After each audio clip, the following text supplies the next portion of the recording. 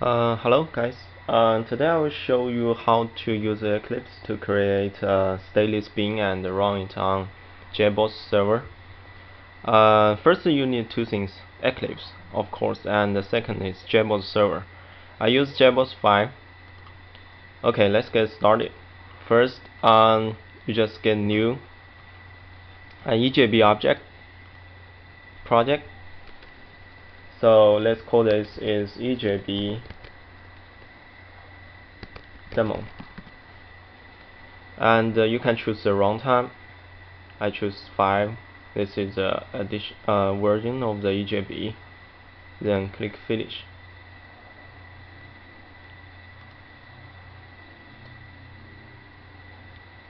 So there's a bunch of libraries here, and the main part is going from here. First, you need to create an interface called IMyBin.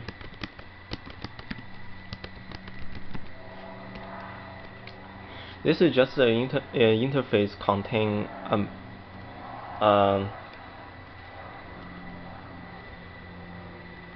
contains empty method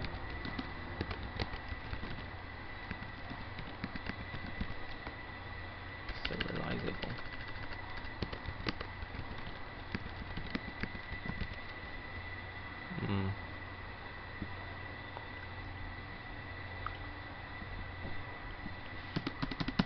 We can just simply define a method, say do something.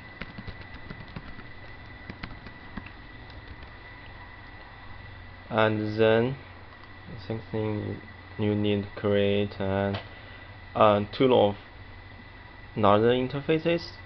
One is for the local and another is for the remote. So let's create the local first. MyBin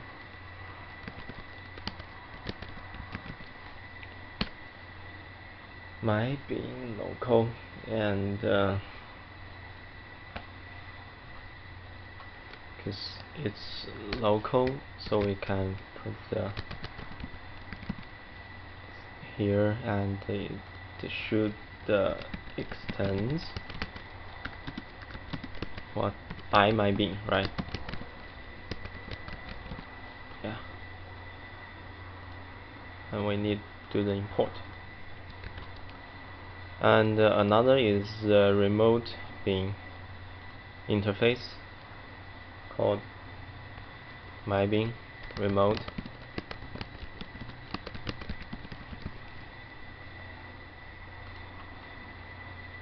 So this should be remote, and should also extend from the interface we created before.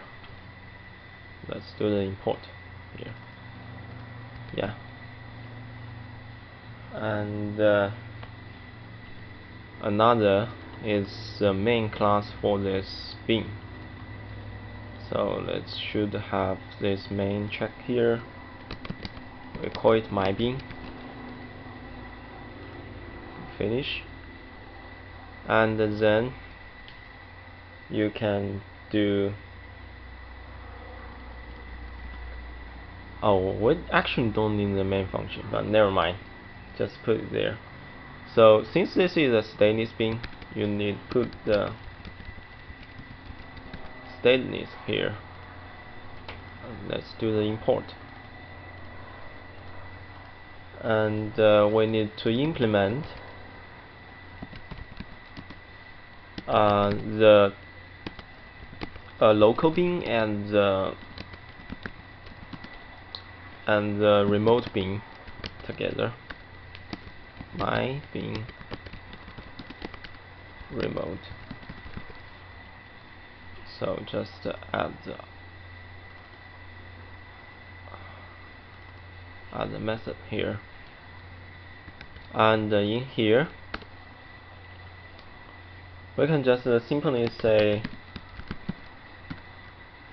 system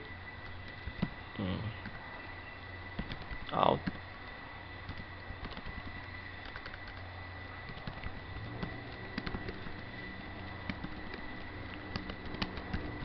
hello EJB.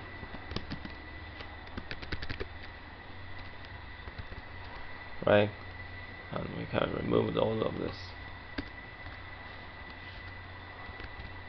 Okay, this is pretty much the beans we have. So we have the interface, basic interface we created, the local bean, the remote one, and the main class for the bean.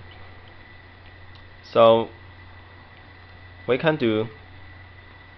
I have a JBoss server here. You can just right click on it, click add and remove, and add the EJB demo into this configure. Then click finish. Then you can start the server. It will gonna take a while.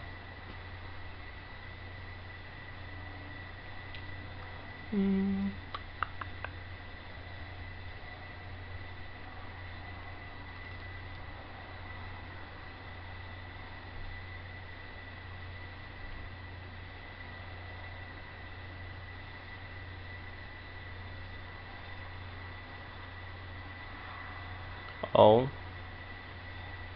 here. We also need to add the serialization ID because it's gonna be the remote object.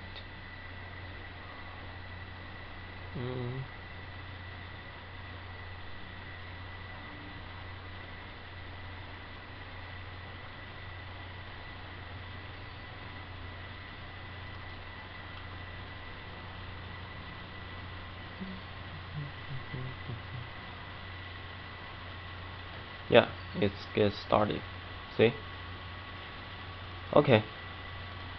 Now we already have our EJB bean deployed on the server. So the next thing we're going to do is create a client to call the method. So we just click this one, and we can just simply name it client. It also runs on JBoss file. So then click finish.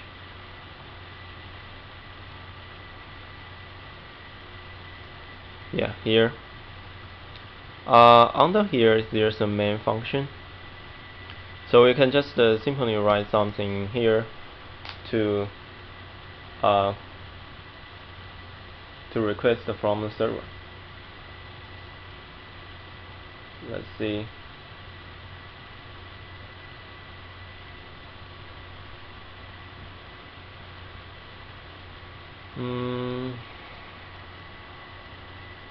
First, I think we can do a try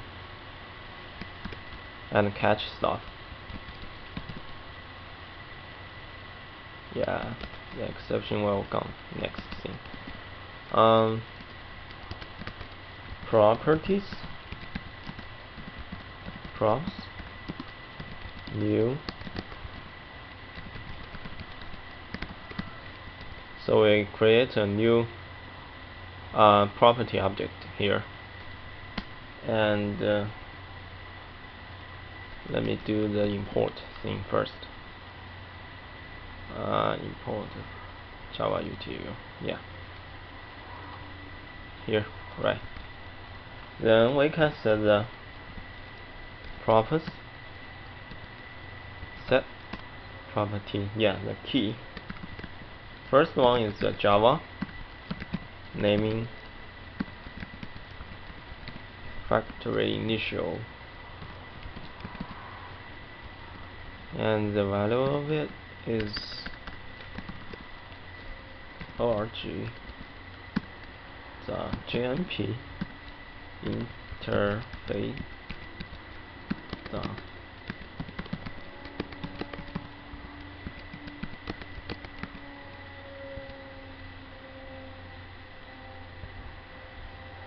factory, right? And props, set property Java naming factory URL pkgs and org JBoss, because we use JBoss as the server, and props set property Java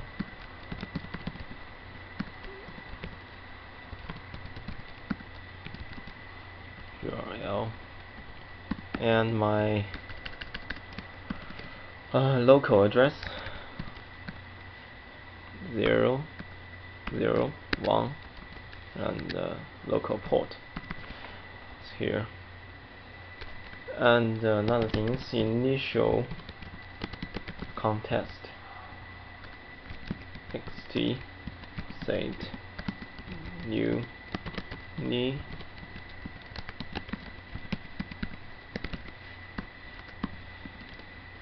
and put the props here. Do the import. Yeah, naming.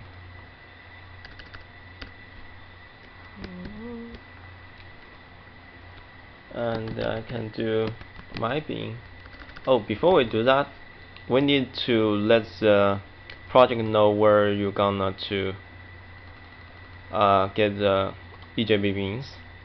So you just right click on it, go to property, and the build path, see, add external jars here, and you go to the server, the server JBoss server default, right, and go to the,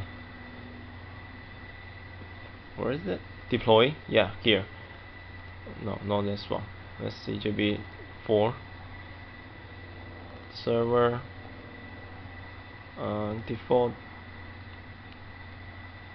deploying, right here, go to the EJB demo we've just created, add it to the jars, and click OK. Then we can do my bin remote bin equals to ctx lookup. Yeah, it's pretty much same as in RMI. My bin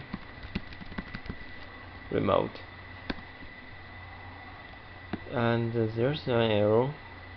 Oh, we need to add cost. Yeah, that's it. And in the catch function, the only thing here I think is and another thing is we should call the function from the remote server. See here, we can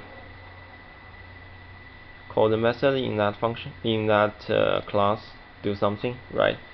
So it will gonna print out something here. So here's the naming exception E, and we just do the print track stuff. Yeah, that's it. Let me see. Super, we don't need super. Okay. Let me run this and see how it goes.